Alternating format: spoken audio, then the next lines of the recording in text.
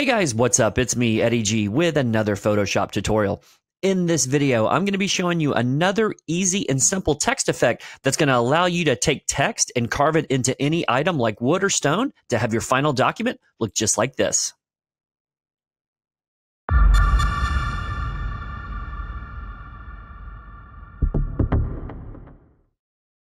Okay guys, in this video, I'm going to be showing you a text effect here in Photoshop that's going to allow you to add any text to an object and make it look like it's engraved into that object. So first of all, we need to have a new document set up, and it's going to be 1920 by 1080 because if you've watched any of my tutorials in the past, you know I just like to work in the standard high definition format. So if we're going to be engraving text into a piece of material, we need to bring in a piece of material. So I'm going to go ahead and import this nice light colored piece of wood. Now, of course, this is a text effect tutorial, so we're going to need some text. So I'm going to come over here and grab my text tool, and I'm just going to type out the word carved. Now, I'm just going to make that a little bit bigger so everybody can see it, and it's going to make it look nice when we get it all fixed up and done in this tutorial. So I've got it basically centered in my document. Now, the first thing that we're going to do is we're going to come over here to the carved text layer, and we're going to change the style from normal, and we're going to change it to multiply. Now, the reason that we do that, and you can see the text is actually vanished, that's because we're going to do a lot of different layer options and layer styles to this text. So how do we do that? We come back over here to our carved text layer, and we double click out here in the empty space, which is going to bring up your layer styles panel. So the first layer style that we're actually going to do is we're going to do a bevel and emboss. So I'm going to go ahead and turn the bevel and emboss layer style on. So the way that you want to set this up is on the style, you want to make this an outer bevel, because if you do an inner bevel, it's going to reduce the look of the text, and it's not going to look the way that we want it to look. So we're going to change this to outer bevel. The technique, we're going to do chisel hard. Now the depth, depending on the text or the font that you actually use, is going to be different. So you can come over here and you can really raise it up, or you can really bring it down. It all depends on the text or the font that you're using. I've settled on about 125% for my depth. Now your direction is going to need to be up.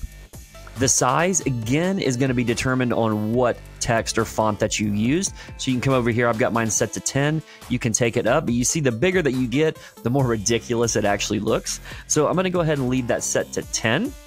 The soften is going to be set to 0. Now, when you come down here to the shading, you want to make sure that your angle, again, this is going to be a little bit different depending on what text or font that you use, but I've got mine set at -45 degrees.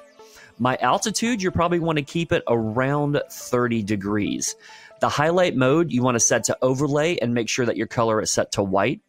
I've got the opacity set all the way to 100%. And the shadow mode, you're going to want to change to multiply. Make sure that your color is set to black. And again, your opacity is going to be 100%. So this is going to be the layer style for your bevel and emboss. Now the next one that we're going to look at is we're going to turn on the inner shadow.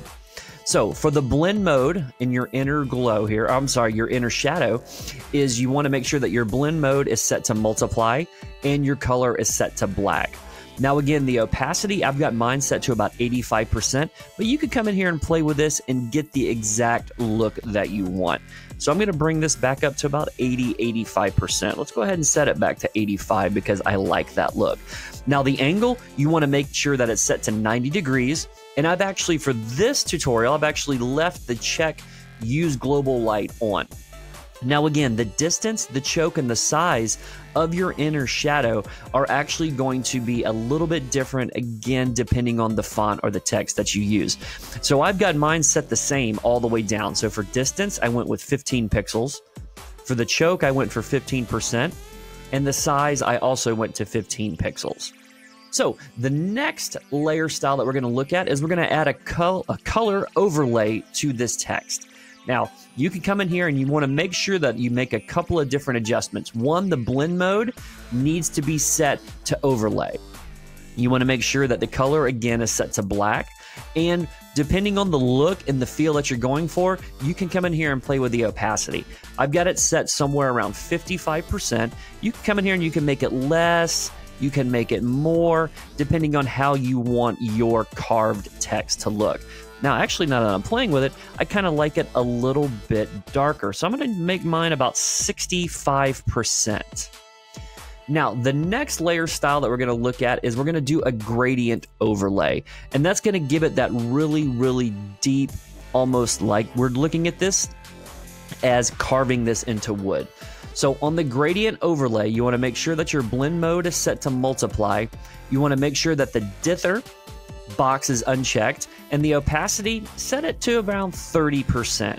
Now, when you come in here to the gradient, you want to make sure that you're going from black to white, and you want to take your, so when you have your first gradient setup, it's going to look like this. So you want to drag this white, and that's basically going to give you this outer look. So I've got mine set to about right in the middle at about 50%, and I think that looks good. So it's got the dark at the top, and it's going to have the light at the bottom. So I'm going to go ahead and click on OK to that. Now, when you have the gradient set from white to black, you want to make sure that it's checked to reverse, because you want the dark portion of the gradient to be on top of the text and the light portion of the gradient to be on the bottom. The style we're going to set to linear, and we're going to check the box that says align with layer. Now, the angle you want to set to 90%, and the scale, you could come in here and play with that to get the look that you want. I like mine right at about 100. I don't know, let's see what it looks like at about 125%. No, I like it set to about 100. So I'm going to leave my scale set to 100. So now we've done 4 layer styles to this carved multiply text. We've done a bevel and emboss. We've done an inner shadow. We've done a color overlay and a gradient overlay. Now, if we click on OK, we come back to our document, and you can see that this text looks like it's carved into our background. So guys, I hope you found this tutorial helpful and beneficial. If you did, make sure to click that subscribe button and give me a thumbs up, and we'll see you on the next video.